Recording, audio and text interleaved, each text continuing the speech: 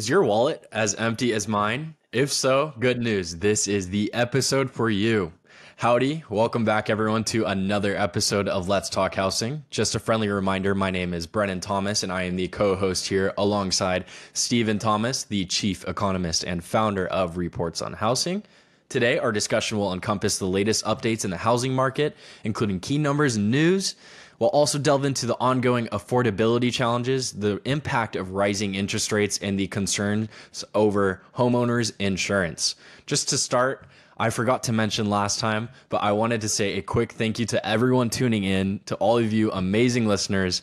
We're only 6 episodes in, but we're ranked in the top 50 for Apple Business News podcasts. That's just unbelievable. This just started as an idea back in college of me wanting people to hear the information that Steve was constantly telling me on the phone, back and forth on these phone calls. It was just too informational, but just thank you. We truly appreciate it. That's outstanding. Yes. Thank you very much for tuning in. This is a lot of fun to do. Yeah. So, Stephen, what's happening in the Thomas household? Well, today, our sophomore, she runs cross country and they had the league prelims and she came in first for varsity girls. So it was pretty outstanding. She led from the very moment that the gun went off and all the way to the finish line. It was absolutely outstanding. I'm surprised I have a voice because I was screaming like crazy. It was a lot of fun. That's awesome. Super proud of her. So I need to ask you, of course, you're all that is professional soccer, know a lot more than any other Thomas and pretty much anybody else that I personally know. So I want to know what's going on in the soccer world right now. Well, right now it's regular season. Everything's starting to pick up again. We have the Champions League, so the big European competition. It resumed a couple weeks ago, and now we got regular season underway, and we're a couple games in, and every single team's starting to show their true colors, where they want to be in the standings, and it's insane. There's always something going on. It's the craziest sport alive, in my opinion. Yeah. How about your team, Arsenal? How are they?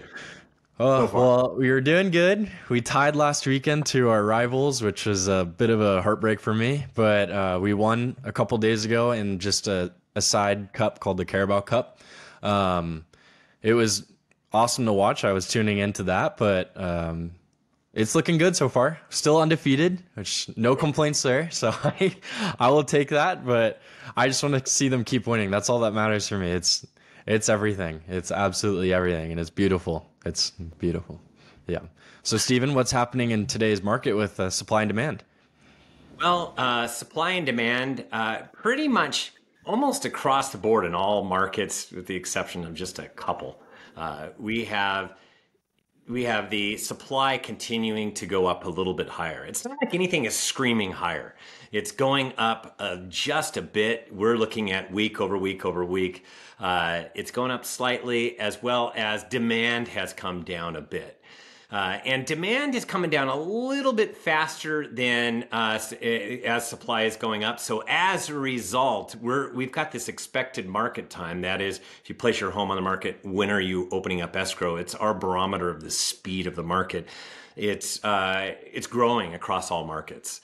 And until we get inventory to peak and start to come down, we're going to continue to see this, where the market will continue to slow and feel a little bit more sluggish on a week-to-week basis while inventory continues to build and demand continues to slowly diminish. When you have the two working and going in opposite directions, that's not what you want to see if you're a homeowner or a seller, but it is what you want to see if you're a buyer. It means that the overall market's slowing down, which means that it's with this high rate environment, it's starting to lean more towards buyers.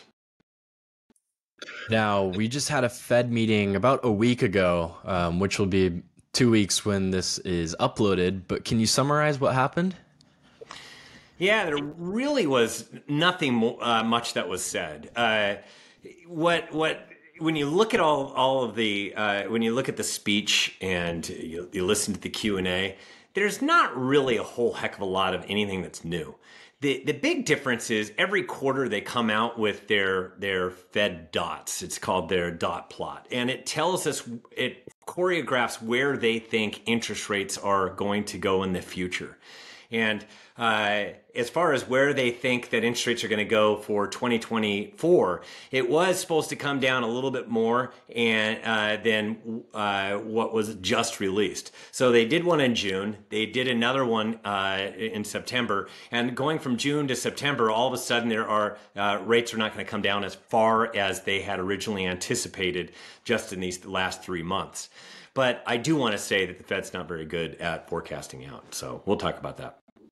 Yeah, I was just going to ask you, how accurate is the Federal Reserve at forecasting the future? Not that accurate. Here's a couple of really good examples. In October of 2007, if you remember back then, October of 2007, I knew that we had a real issue. I knew it since the fall of 2005. And what they were saying, they projected the GDP in 2008 to be plus 2% for 2008. And what actually happened was it went down 3.8%. That was the beginning of the Great Recession. So as far as seeing what was going to happen, they didn't see it at all. I knew that housing was going to cave because we had reached 4 million homes across the United States, which was absolutely ridiculous. It was overabundance of properties that were available, a glut of homes. And when you have too much of something, you're going to see values just fall, crash, and that is exactly what we saw. So that's one example. I have another example, and that was in September of 2021. This is recently. They projected one hike in 2022. So think about that. September, that's not that many months away from 2022. They projected just one hike of 0.25%. Instead, there were 7 hikes for a total of going from 0 all the way up to 4.5%. And they were going at not 0.25%. They were going at 0.25% maybe the first month. They started doing 0.75% over and over and over again. And that's how they got to 4.5% in such a short period of time. So as far as projecting where they're going to go, they're not very good at it. So for all those people that are giving them such weight, these dot plots, and saying where they think everything's going to go, just like everybody else out there, they really don't have much of an idea. And I don't think that they're looking at all of the pieces. I don't think that they've got it down. They are very, very backward thinking. So I'm curious, I know we touched on this topic a little bit last episode, but is it safe to say that people are neglecting the impact of the slowdown on real estate and the industries connected to it? It seems as if everyone is sort of fixated on unemployment or inflation. Yeah, so overall, their key objective is to watch that CPI come down. And a matter of fact, we got another great inflation read today that came in way better than what everybody anticipated. So when you get these inflation reads that show that pathway that we're going to be continuing to go down, which is what has happened, it continues to happen, and we're gonna see this path, the trend of it going down is absolutely there. There are some economists that are worried about the impacts of fuel and then later on how it's going to monkey with the numbers. But I'm not as concerned because there are a lot of headwinds right now that are going to override that, as well as we know that these giant lags in the different inflation reads are all going to come down. So we're going to continue to watch this come down. So I think that their focus on inflation is smart, but it doesn't mean that they've got to react to every single time that there's a couple of there's good news in the economy when they're getting what they want. So as far as employment's concerned, they're going to get that too, because there are a lot of headwinds like I've talked about and actually talk about in a forecast that we just released this week that we're going office to office and talking about. It really, we're going to see some headwinds materialize into some readings down the road that are going to be where we see some slowing. And we're going to see that in the jobs numbers and all that stuff. So as soon as we see that type of thing, we're going to see that in result in rates starting to come down, which will finally help out in the overall real estate market. It's hard for them to focus on the real estate side of things, and there are so many people that are making less that they're undercounted because they can be doing only 1 or 2 transactions per year, but they're counted as fully employed, and yet they're totally hurting. And there's a lot of people that are connected to sales that are dealing with that exact scenario. So it's just a matter of time before we start to see it in other numbers, so everybody just stay tuned. I do not say this with delight, but mortgage rates hit a multi-decade high percentage. And what are your thoughts on this?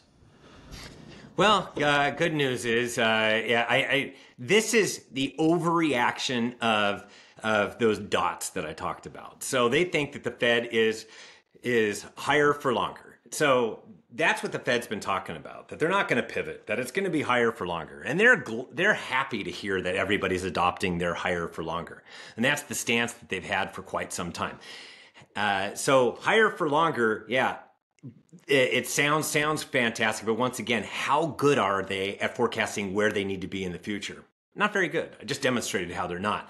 So what happened was that earlier this year, nobody was really buying this higher for longer, and they were looking at the plot dot and seeing going out that we were going to get relaxed rates down the road. But every single time these dots come out, so they come out in December, they come out every 3 months. So every single time they were dialing up how much higher interest rates are going to be for longer, and that's where we adopted this higher for longer. And they said, yeah, well, everybody's just coming to where we are right now.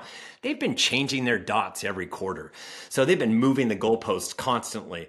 And now at this point, everybody's reacting to, man, the overall economy has been hotter than what we expected. So we believe them. It's going to be higher for longer. And as a result, when this last dot plot came out, everybody overreacted. And that's where you started to see this shoot up in long-term bonds, as well as mortgage rates started to go up. But you know what? It just takes some more data. And like I said, down the road, we're going to see more headwinds. We're going to see more in the data. So we're starting to see that in today's inflation read, which came in today. It was way less than what they had anticipated. And if you strip out some volatility, there's a number of things you could do where you can see they're kind of getting towards their 2% target when you look at the last few months. And this is where they want to be. And it's going in that right direction. They understand it. They know it. So the chances of a quarter rate point hike later on this year is starting to diminish. And so this higher for longer has been adopted. So we have those higher rates. But then today, what happened? Interest rates dove off of just one piece of news. They dove. They started to go up a little bit more because there was hope for this impasse in Washington, D.C. to end. But we're going to get into that in a minute, because now it looks like we might be getting that government shutdown. So as a result, what happened to the 10-year? So it came down on that news, and then the Congress got together in the House, and they failed to pass a bill that would avert this lockdown, and as a result, the shutdown. And as a result, what do we have? We have interest rates that are starting to go up on that news. And so once that's resolved, also we'll have interest rates come down as well. So then would you say that interest rates can be very reactive to what's going on in the economy? Oh my gosh, overreacting. Let's just say that. Like on a day-to-day basis, traders are saying, "Oh, this happened. Let's go, woohoo!" And then, "Oh no, that wasn't very good, and let's dump it all." I've always been one that looks far out, and my gauge for looking far out is probably a little bit better than reacting to every single piece of news, because when you get in that mentality, especially right now, you tend to over exaggerate things, and your fear factor starts to take advantage of you, and that's what's happening. I think I mentioned it to you. I think it's something like 9%, or I think it's right around there, of everything you worry about comes to fruition, which means that pretty much everything that you worry about doesn't really happen. So that's kind of what's happening right now, this overreaction to daily numbers. But par for the course. We know what the trend is long term, and we know where things will go. Now, I know you talk about the 10-year bond and then the 30-year fixed mortgage rate. What does that spread between the two mean?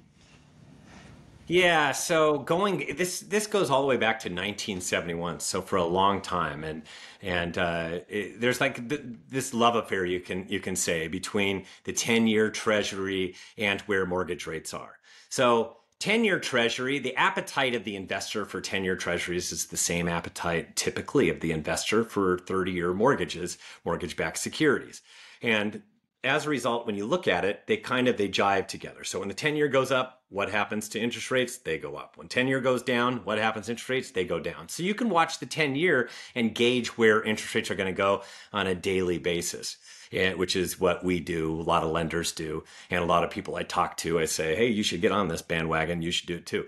So the normal spread is, if you look all the way back to 1971, is 1.71. So whatever the 10-year is, you can add 1.71 and you get your mortgage rate. Well, right now it's at 2.76, which actually that's way higher, but it was even higher. It was above 3 recently. So it's actually come down, and this 2.76 that we just hit, we do this every Thursday because we peg it to Freddie Mac's mortgage market survey, which goes back to 1971. So it makes it nice and easy. So we're looking at the same thing over time. But if you look at the spread, it actually it came down to 2.76, which is the lowest spread since March of this year. It's not like it's like outstanding. We need this thing to get down to all the way to 1.71. So which means that interest rates today are 1% higher than they typically are, and it has everything to do with the volatility and the uncertainty of the market.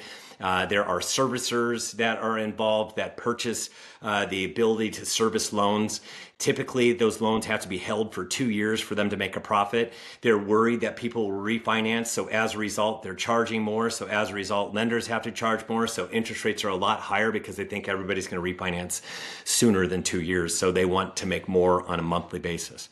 So that is why we have this giant spread. This will squeeze back down towards 1.71 when we have more certainty, when inflation comes down and we know that the overall economy is no longer speeding out of control, kind of like it's been, even though we've jacked up the short-term rate from 0 all the way up to 5.5% where it stands today. Now, with rates rising so much, especially to a record that we haven't seen in quite a while, what does that mean for affordability? Yeah, it's been quite some time. The last time we had rates this high was the year 2000. That's when the movie Gladiators came out, for all those people that love their films. That was a long time ago. So, yeah, it really does bite into affordability. You can see it across all the numbers. I have an affordability thing that I do for various markets, and I plug in, because affordability factors in a few different things. Factors in rates, it factors in where values are today, and then it factors in what incomes are. You got to look at all that mix, because a lot of people say, well, interest rates have been even higher than they are today. Let me tell you that right now, with interest rates at where they are right now, I've never seen them more unaffordable than where they currently are right now. Maybe when they hit 20% for a minute, they were at like 18-20% back in 1981 for a short period of time, kind of like what we realized when they shot up to over 7.6%. But like I said, they already dipped below 7.5% today, so they've already come down considerably. So if you were stuck in that one day, you just can't really lock. A lot of people couldn't. So what we're seeing with this volatility and interest rates going up is it affects demand. Yeah, there's still a lot of cash buyers that are out there. There are still people that have dual incomes that are still doing it, that they don't really worry that much about it. But the pie of potential buyers, it shrinks considerably as rates go even higher. And that's exactly what's happening right now. But we have a little bit of relief, but we really need interest rates to get below 7% to see a giant amount of relief. So as rates and values rise, what do you advise to sellers and people in the market? Yeah, as far as sellers are concerned, they need to understand that with rates above 7%, which they've been stuck here for a while now, since the end of July. This is a long time to be stuck above 7%. And now that they've stuck above 7%, we're really starting to see it in the various numbers in the various markets. So we've seen a slowdown, this gradual slowdown. And so if you're a seller in this market, you need to understand that the buyers that are left, they are not going to want to put a lot extra into a home. So if they're looking at a home and there's a decent amount of activity, your chances of going above the asking price are starting to really diminish. And for those people with expectations that you're going to get like what your neighbor did a few months back, where they got an extra $30,000 above asking price, they're diminishing greatly. And you better have a really wow property where you've got a lot of offers that are generated in a marketplace where there's very, very little at all available. That's what you've got to look at. Now, that's for the lion's share of everybody that's out there, that's not what's happening. So you really need to check yourself. You need to actually take a look and say, hey, you know what? This might take a little bit longer to sell. I need to be more realistic. I need to be right on price. Absolutely. The most important thing is you've got to price these according to fair market value. And you got to pack your patience. It's not going to happen instantly. It's going to take an extra couple weeks in this kind of a market. And there are some markets where we already know that values are coming down because their market times have grown. We've seen it in the more inland you get. I've seen them in those kind of markets. So like the Inland Empire, they were first. They're actually seeing values accumulatively starting to go down. So you got to watch it, and that's coming to all markets for the rest of the year. And then we're going to dive down. The start of 2024 is going to be completely different, but we'll talk about that in a later episode. Yeah, well, I was just going to ask you, what can we expect as far as the rest of the year goes for affordability and real estate in general?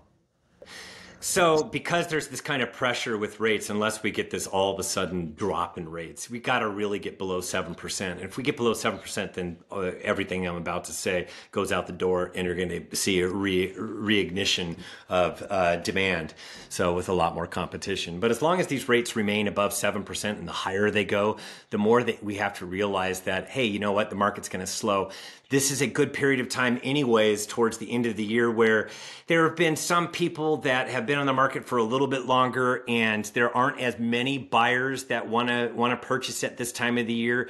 The lion's share of families and also people, they like to place a property in pending status. They want to go after a property during the spring and close during the summer. It's when it makes sense for most everybody. They have extra time off to make it all happen.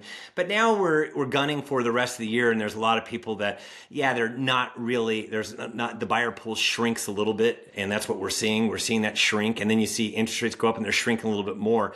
So that we're seeing that the chances of you getting a little bit more of a deal during this time are actually better. So you're looking for those people that have been on the market for a little bit longer that may have come down in price, because I can actually prove it when they've reduced their asking price by more than 1%. They actually net less. They should have started out at the exact right price, but now they have to reduce it. They are going to net less. Even after reducing it, their sales to list price ratio goes down. If you come out of the box at the right price and you sell it, your chances of getting really close to asking price are really high. But once you start reducing it, you just have fewer eyeballs on the property because you've been market worn. You've just been on the market for too long, and everybody out there has already seen your property because there aren't that many properties on. They get a little alert on their phone, and it says, "Oh, new properties available," because they're in the market and they see that new property that's available. They're excited about it. One that's been on the market for a while, it just comes in as a price reduction, and then they'll flip through all the photos that they've already seen, and they'll say, "I've seen this property," even if they haven't seen it.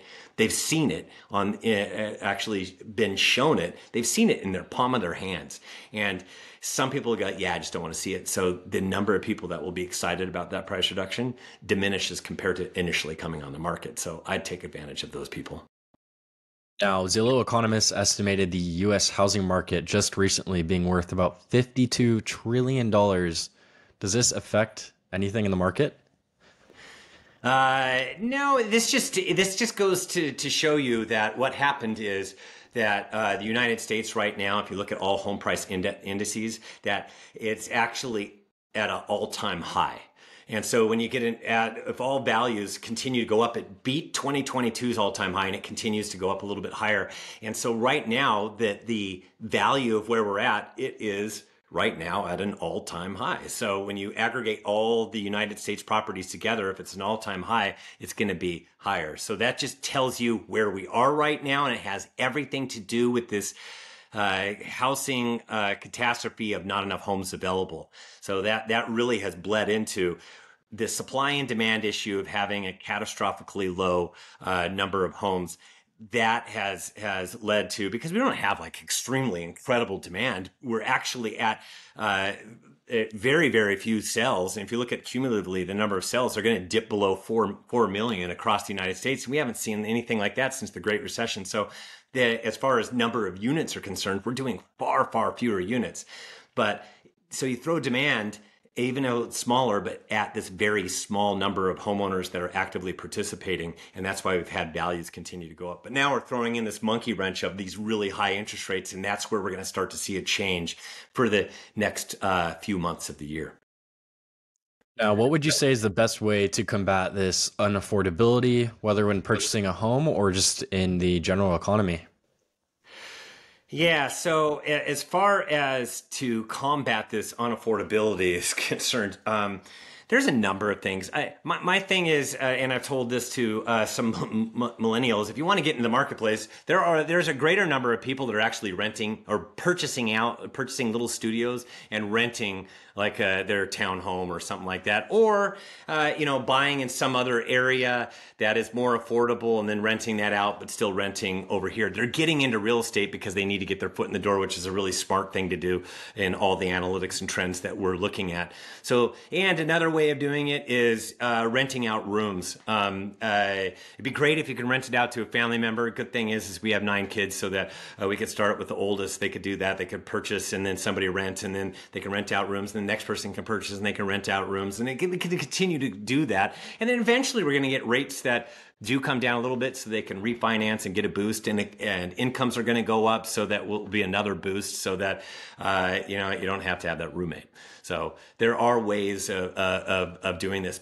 And another thing that buyers can do is just explain to sellers what's going on. And they're going to go to a listing that has been on the market for a little bit of time that is not getting offers in this marketplace because things are slowing down enough. And as a result, they can go, look, I'm going to purchase your house, but you've got to pay points. And get them to pay points to get that interest rate down lower. So the average points across the United States is 0.8, but if you can throw in a full point, it comes down considerably, because now the lender can pass off that extra money to the servicers so they can sell it off, and they will get you a much better interest rate. Because now that you have a much better interest rate, your chance of refinancing diminish as rates start to come down. It takes you longer to refinance. So there's a number of different ways to look at this. So getting together with a really excellent mortgage professional is probably the first step, and then dealing with somebody that knows what they're doing in this market is a professional real estate agent is also another smart step. Now, what would you recommend for first-time home buyers, or even potential first-time home buyers in general? Yeah, I think I pretty much answered that, because there's a lot of people that are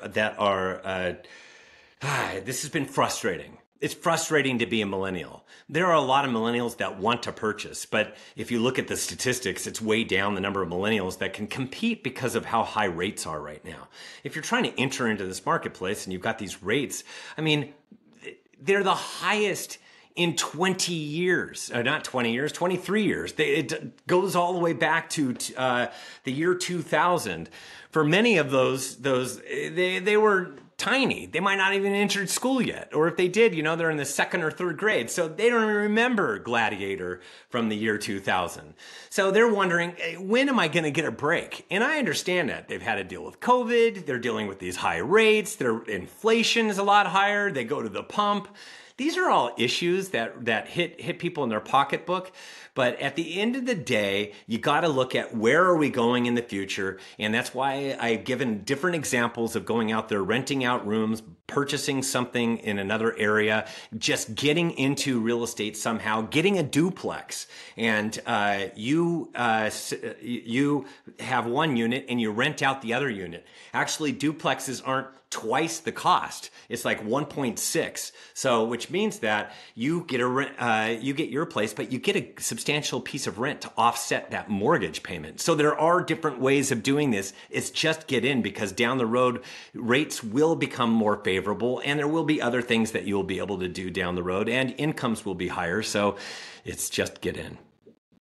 So one thing that seems to be a barrier for entry for homeowners is the spread between renting and buying a home right now. And I guess it is 62% more expensive to purchase a home than renting. What are your thoughts on this? Yeah, well, if you plug in today's interest rates, absolutely. Yeah. I mean, we have interest rates that are extremely high. We have not seen interest rates anything close to this. We were stuck below 5%. When we got up to 5% in 2019, everybody wigged out, or 2018 rather. In November of 2018, we got it right up to 5%, and everybody was just screaming. Why? Because everybody across the board within real estate, anybody that was purchasing, everybody out there were enjoying interest rates below 5%, and then they even got below 3%. So they made their way below 4. They were in the threes for a while, and then we saw even during COVID they got below 3%, which is just absolutely insane. So we were used to all these low interest rates, and I hear a lot of people say you should get used to it. It's going to be here for a long time, and I don't jive with that. I don't see it. I don't see it in the cards down the road. We're a low interest rate society because of how we're more of a global economy. There's a lot of reasons to look at why interest rates will come down, and a lot of it has to do with people living a lot longer and us not having enough replacement workers and things like that around the world. So there are a number of reasons that I'm not going to get into the weeds to explain, but interest rates right now, when you look at that number, yeah, you plug in 7.5%, and yeah, it's going to look ugly.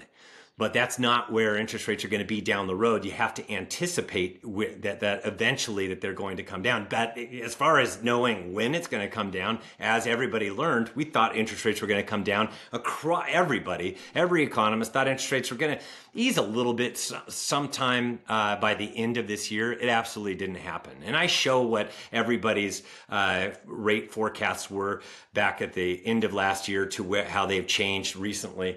And it just says that they all agree that eventually the economy is going to slow and we'll have rates that come down. It's just a matter of when. And so you have to go in this with knowing if you are in it, you have to love your interest rate. You have to love the payment. You have to be able to pay that payment for as long as you possibly can, because we don't know when rates are going to come down. When they do come down and you can refinance, then you'll get this extra boom in your monthly amount of money that you're able to stick into savings and up your discretionary spending and all that good stuff. Now, I've stumbled across a couple articles talking about how a company is offering rates as low as 2% using assumable mortgages. Can assumable mortgages help today's market? Yeah, that's more gimmicky than anything else, because most of the loans that are out there are not assumable. So you have to throw that out. A. B, there's this difference that has to be made up, and there's going to be this blend of rate and stuff that has to go on. So, and there's not that many people that know how to do it. There are a few people that are out there that understand what it is, and they're going to pay you. You're going to have to pay them to put it together so that you can get this blended rate. So there's extra costs that's involved and all that stuff. So it's really more. It's going to be more fad than anything else. You're not going to see a lot of people come out and assume it, because you have to understand that most everybody, they've watched their net equities just rise like crazy. Well, there's this big differential from where what they have on as a loan as to what they're going to be purchasing at. There's this big differential. They have to make up that difference, and they can get it with some sort of a blended rate and more cost and things like that. And it's just going to be, there's not going to be that many people that are going to exercise that. So I hear a lot. It's a lot of noise that's out there, but as far as how many people are going to be able to do it, it's few and far between. Well, I just wanted to hear what you thought of this, but one of the funniest headlines that caught my eye this week was, quote, It said housing market crash alert. Fannie Mae just sounded the alarm. Fannie Mae warned that the U.S. is headed for a slowdown in home sales. So I was just wondering what you thought of that article. Slowdown in home sales. They're late to the party. It already happened. That giant drop that they're talking about, that crash, already happened. That happened in 2022 at the end. We saw this nosedive. So the nosedive occurred, and that was it's already occurred. As far as I'm telling you guys that demand's coming down, but if you look at demand curves across the board everywhere I'm looking at, it's not like it's diving down. It is pretty flat, maybe coming down a little bit since spring. Nothing gigantic. We've had some markets where it's come down a little bit, but then it likes to go at a pretty flat level. The reason for that is there will always be buyers in the marketplace. Always. There are cash buyers that are out there. There are investors that are out there. There are people that want to be near their kids that are out there. There are people that have had too many babies like my family, and you need a bigger house, that they just can't wait any longer, and they're pulling the trigger. So there will always be buyers, just as there will always be sellers. The buying public that we have right now is what I almost refer to as inherent demand. There's can't even remember what the name of it is, but people need shelter. Period.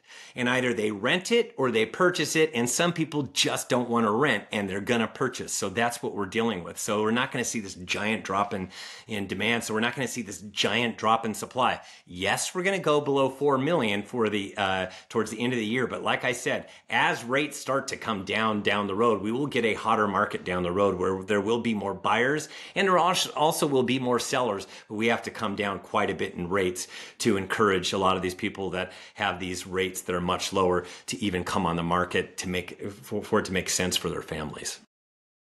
Now, I know we talked, I think it was last episode, about politics not directly affecting real estate, but can a government shutdown impact the housing market at all? Well, we just saw it. We just saw it in the dumped interest rates today. People were going to get a little bit of a cushion. Maybe they locked in earlier before that vote happened in the House, but that's the issue. I mean, it affects us in rates because the longer we go on, there are things that can happen. That we can get different credit ratings, which then people could say, I don't want to purchase any of these treasuries. I don't want to get involved in the bond market while this is going on until the United States gets their act together. You're going to hear some of that, and you're going to hear a lot of that noise. That will bleed into the bond market, which bleeds into interest rates, which is what drives our marketplace, are these interest rates. So the longer this goes on, the dumber it is. Who was it that I heard that said it? I cannot recall.